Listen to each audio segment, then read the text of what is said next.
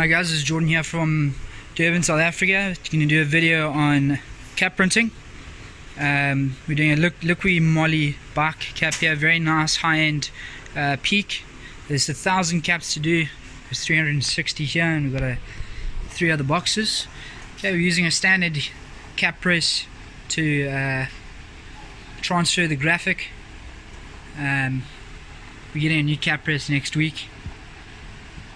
But it's simple. We're using the marine AB paper in this process. We've pre-peeled all of these. We're pressing at about 160 degrees. That's 315 Fahrenheit, roughly around there. There's 1,000 graphics ready to go here. We press for 10 seconds. Remove the cap press. Use water to release it. Okay, just dampening the graphic. Okay, until it's visible, completely visible, and then we just simply peel it away, just like magic. And we use the silicone pad at 150 degrees to roll over it again, and then that will then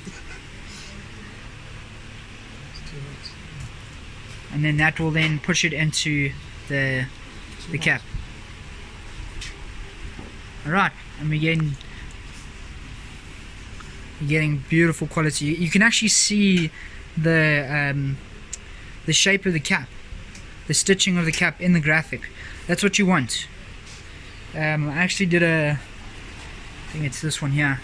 We made a mistake in one of the caps, and I've literally tried everything to get this off. This was off one press, and it just doesn't want to come out. So you can see I've used hot water, I've used high pressure hose, everything on that. It's just not coming out. It just shows you the strength of and the quality of this print. It'll be very durable. I would say it'll last the life of the cap.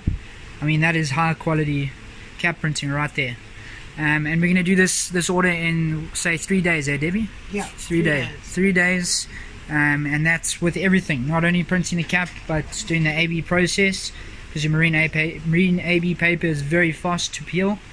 And then we can finish this off. Alright, thanks guys.